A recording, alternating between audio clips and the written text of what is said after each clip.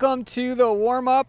We are in Cory-Rawson to chat with first-year head coach Nathan Westenbarger. Coach, first year here with the Hornets. How are things going this summer and into training camp? Training camp. Got a little bit of a late start, being hired in middle of June, but so far so good. I mean, kids have been doing a great job, in camp, picking the offense up because there's a lot of new terminology that they're having to get used to.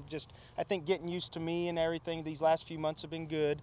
But pretty good. For the most part, I'm happy with them. And we talked a little bit ago about, being more consistent. I think that's the big thing we need from them right now is just being consistent from a day-to-day basis, whether we're going to one practice or two practices, given 3 or 4 good hours every day. But, we're getting closer, and hopefully within the next couple of weeks we'll be able to put a good product out there on the field for the community. So about a week in right now, and you're coming from Macomb, familiar with the BVC and part of the Chris Algie coaching tree now, yes. The third of his assistants to planted coaching tree. Right. So I bet you're looking forward to taking on Macomb in week 8. Is that a game you have circled on your schedule? Well, I mean, maybe a little bit, but getting such a late start, we've been so focused on ourselves and getting ourselves better that we haven't had the luxury of looking ahead too much. As much as we'd like to, it is gets kind of redundant, to work on the same fundamentals every day, and I'm sure the kids feel the same way.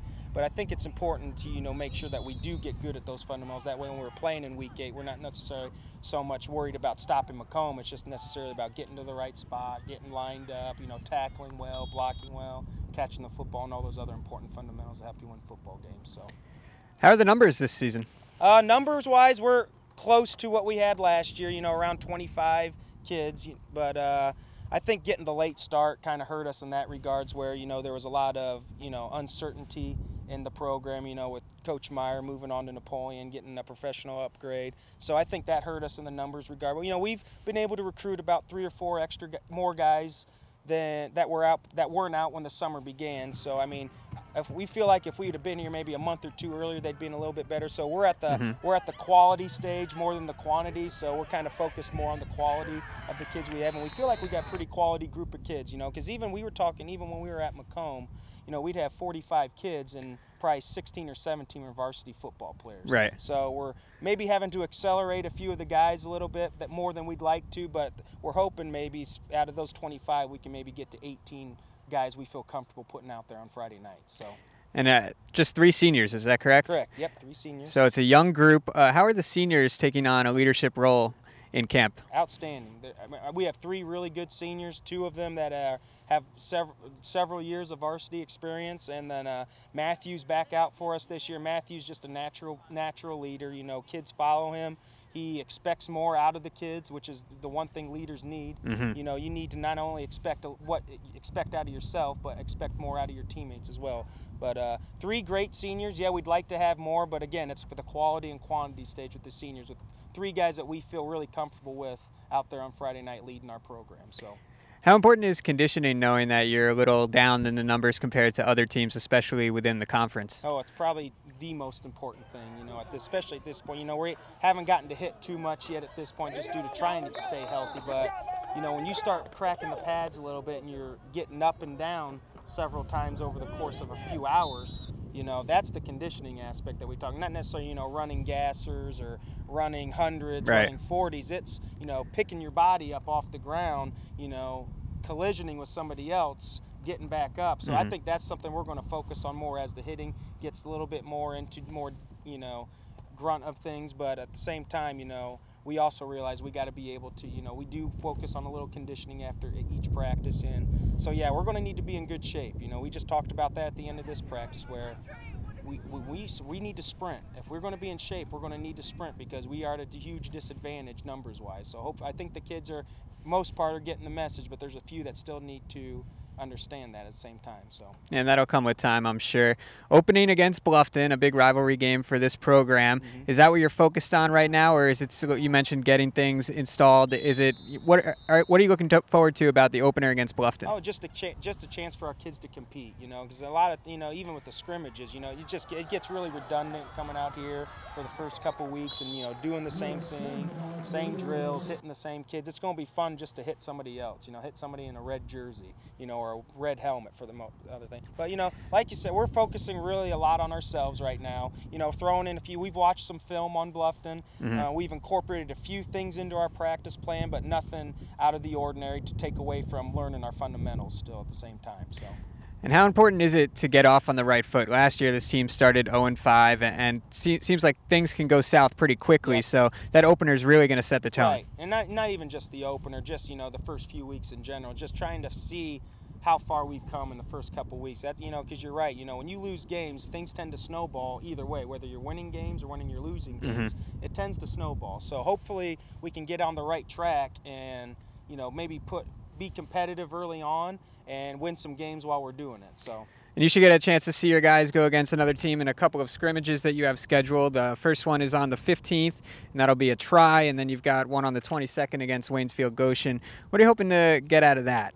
Okay, well, first and foremost, obviously with the numbers situation, we want to stay healthy. Right. We want to stay healthy and get a chance to evaluate our kids, you know, get them on tape, you know, let them see, you know, themselves on film. And it's easy to tell a kid what they're doing wrong, but when they actually see what they need to improve on, I think that kind of, you know, gets that double-edged sword, so to speak, where you hear it and you do it, and you've got a better chance of correcting it. So the big thing is, you know, staying healthy, of course, but at the same time evaluate and find out who's competitive, who's a tough kid, who's guys we can count on, and who's guys that need some more work. So let's talk about the BVC.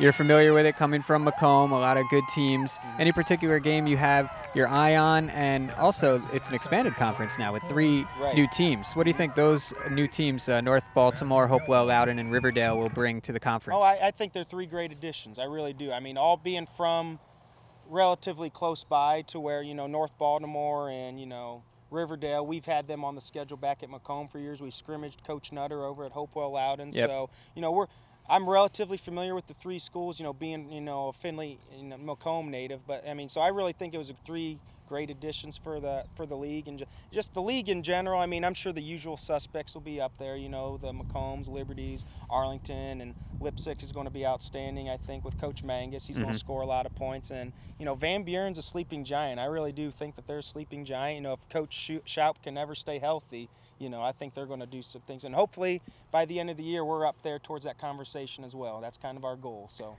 Well, Hornets trying to climb their way up the BVC. Thank you so much, Coach, for taking the time to sit down with us. Time for a break on the warm-up. When we come back, Mark Kuntz will sit down with those 3 Hornet seniors.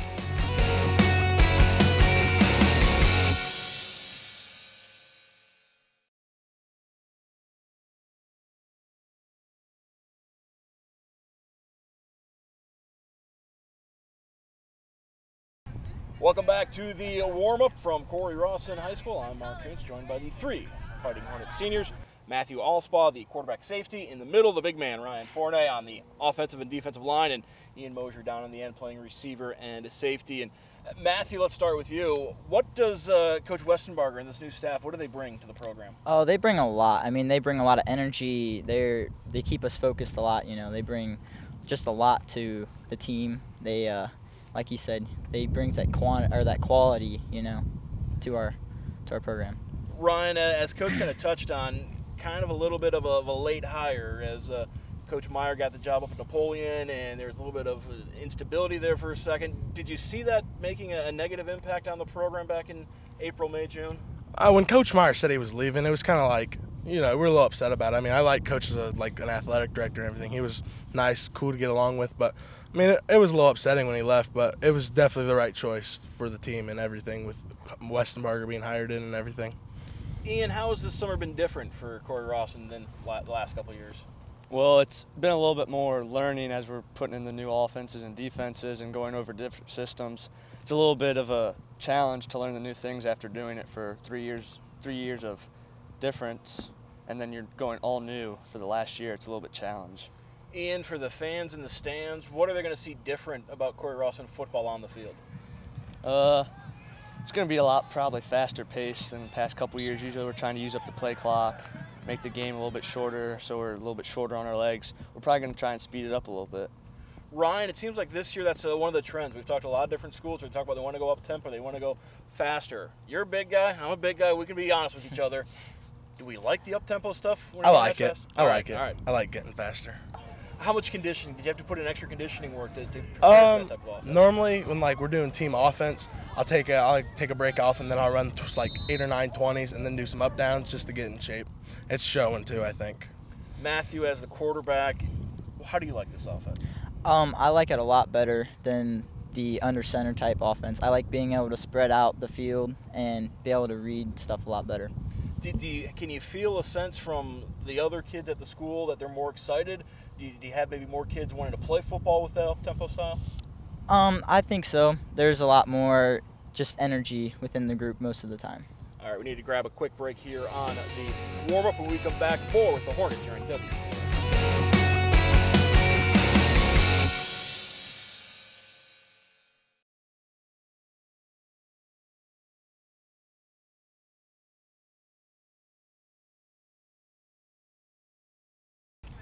Welcome back to the warm-up from Cory-Rawson, third down, as we continue with Matthew, Ryan, and Ian. And Ryan, let's talk a little about defense. We talked offense a few moments ago. Defensively, are the Hornets going to be able to sting people defensively? Hoping so. We got to do what we got to do, you know, just go out there, smack them around, create holes, pile up, and just let the linebackers do their job. And the week 1 matchup with Bluffton, it's a big game for you guys each and every year. I know on social media you see the hashtag Beat Bluffton all the time. Is that an exciting first game for you guys? Yeah, it's always a good challenge because they're right down the road from us. We know most of them. So it's a fun game to play, not just playing against them in the game, but you know the people on the team. So it's always a challenge. You want to beat them just to have that upper hand against them. Ryan, as you look at the rest of the BVC, we know the top half of that conference is going to be very strong. Is Cory-Rawson going to be able to maybe sneak up, get in the middle of the pack, maybe contend for the BVC this year? Kind of hoping so. I feel like we're the underdogs this year. Just kind of want to surprise people. Just come out and smack some people around and go for the top.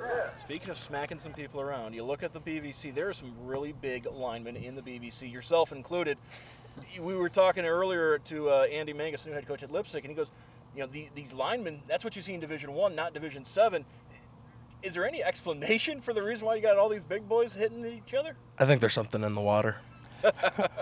Something in the Blanchard Valley water, absolutely. Matthew, what are the goals for this year's team? The goals are just get wins and just play hard, make the playoffs.